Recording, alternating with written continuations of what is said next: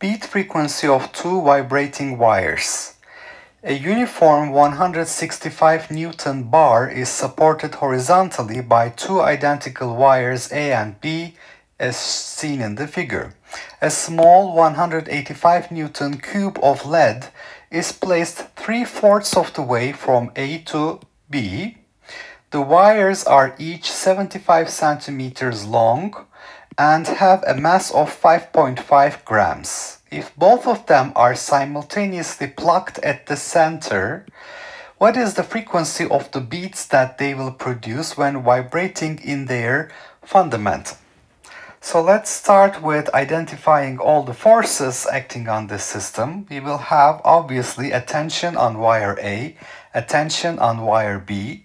This is a uniform bar, so center of mass is in the middle. We have 165 newtons weight and 3/4 of the way from A, so at a distance of L/4 from point P, we have the cube, 185 newtons. And we have an equilibrium situation, so the net force on the y-axis should be equal to TA plus TB minus 165 minus 185 equals to 0. Therefore, the tensions should add up to 350 newtons. Now consider the torque, net torque, with respect to point P. Okay, so we're taking the torque with respect to point P. Now, TA is at a distance L from point P. It's pointing upward. So using the right-hand rule, if we go from the pivot point to the application point of the force, R cross with F gives us a minus k hat direction for the torque. So this is going to be L TA in minus k hat direction. Perpendicular distance is L.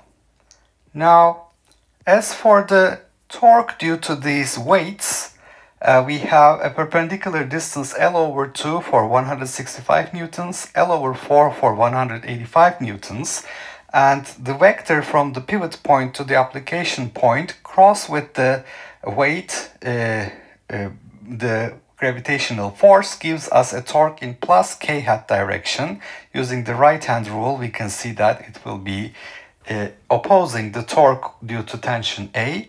So for 165 Newton, we have perpendicular distance L/2, 165.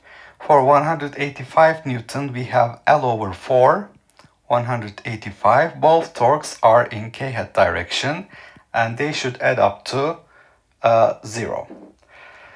So L's will cancel here, and we will find that TA, if we take this TA to the right hand side, TA will be equal to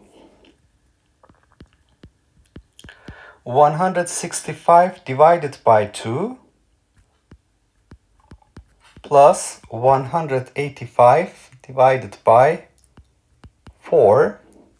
So it will be 128.75 newtons. And the tension on wire B will be 350 minus tension on wire A. So this is 350 minus 128.75. So tension on wire B, we find 221.25 newtons. Now, these wires will be vibrating in their fundamental mode. So what is the boundary condition?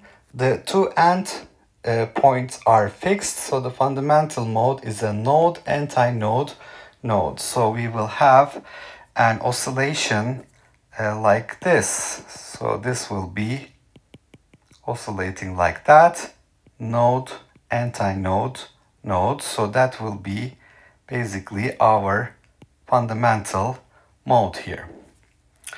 All right, so the distance between two consecutive nodes is lambda over 2. So lambda 1 over 2 will be equal to the length of the wire. The length of the wire was given as 0.75 meters. So we can see it's 75 centimeters long each. So this will give us, for the wavelength lambda 1, 1.5 meters. Now, propagation speed of waves on A will be lambda 1 times the frequency of oscillation of wire A. So FA is basically 1 over lambda 1 square root tension on A divided by mass per unit length. Now, what is the mass per unit length? These wires were 5.5 grams each, so 5.5 times 10 to minus 3 kilograms divided by 0.75 meters. And the frequency on wire B will be 1 over lambda 1 square root of the tension on wire B divided by the same mu, because they're identical wires. Okay, so frequency on A is 1 over 1.5. Then we have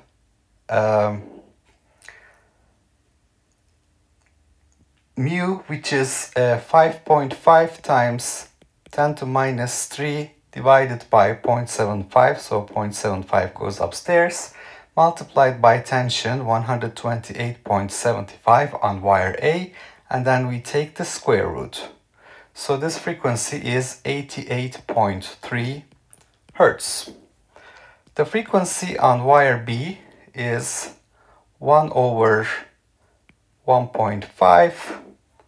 Now we have 0.75 times tension on wire B, 221.25, divided by 5.5 10 to minus 3 kilograms square root, and this turns out to be 116 Hertz.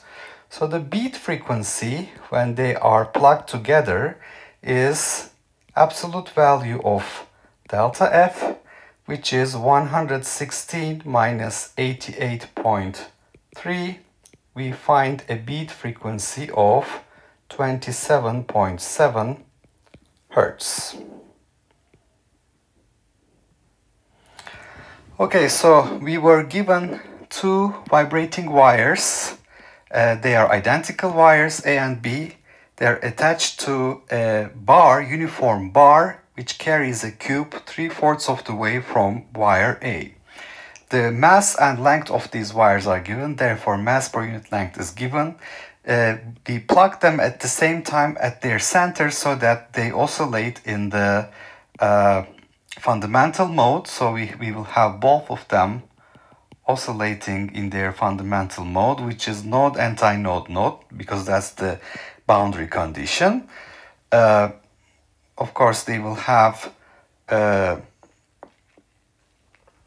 the same mode set up here. Now, if you look at the net force on the y-axis, the tensions on the two wires should be balancing the total weight.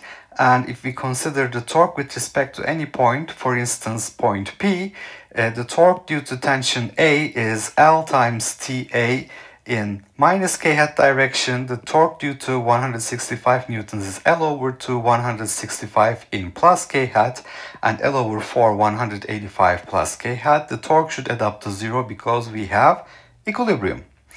And this gives us, for the tension, 165 over 2 plus 185 over 4. And tension B can be found using this relationship. And the fundamental mode is node anti-node node. Node anti-node node. So lambda 1 over 2, the distance between two nodes, is the length of the wire. So lambda 1 is 1.5 for both of them. The propagation speed V is equal to lambda times F. So the frequency is 1 over lambda square root V. 1 over lambdas are the same. The square root of tension over mu, 1 over lambda times V, will be different because we have different tensions. So when we substitute these different tensions, we see that one is vibrating at 88.3 Hertz, the other one 116 Hertz. Since they're vibrating together at the same time, they will produce a beat frequency of delta F, which is 27.7 Hertz.